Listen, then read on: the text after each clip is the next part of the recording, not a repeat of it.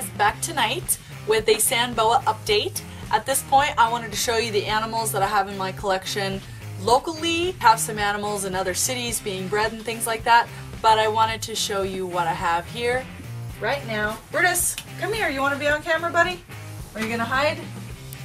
I thought Brutus wanted to be my co-star. This is my fearless Mastiff, who's so dangerous he could kill me. I guess he's pretending this is a labyrinth.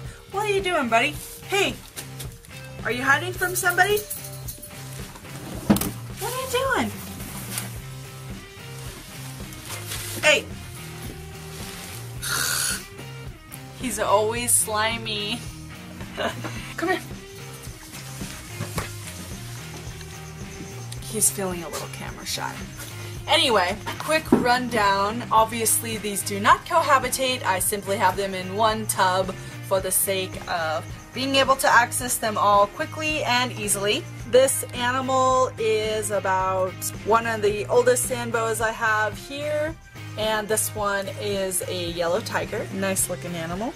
This one is anurethrostic, also known as black albino. This one is one of Brian Barczyk's babies. He owns BHB and Snake Bites TV. I'm sure you all are familiar with him. This is a little baby Snow, which is an Anuri albino. This animal came from Kevin Klein.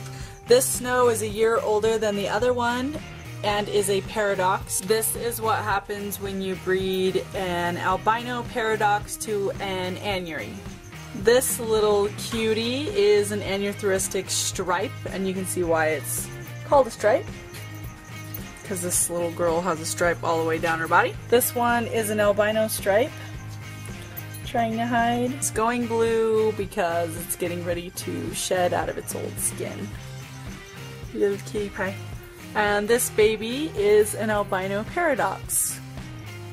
I like the albino gene in a sand boa because they manifest in a nice, bright, beautiful color. There's a big debate right now about whether to keep your sand boas on sand, or the most popular favorite for sand boa substrate is a tiny particle called Sani chip, which I'm certainly not opposed to.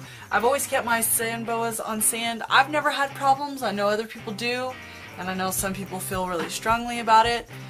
Sand boas live on sand in the wild, and my animals don't have any problems with living on sand. That's what I do. Here you have it, a gaggle of sand boas.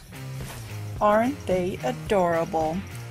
I think they just look like the cutest little worms. That was an update on my sand boa collection. Hope you guys liked it. Comment, tell me what you guys thought about it. Which one was your favorite? Post your questions below, and I will see you guys tomorrow.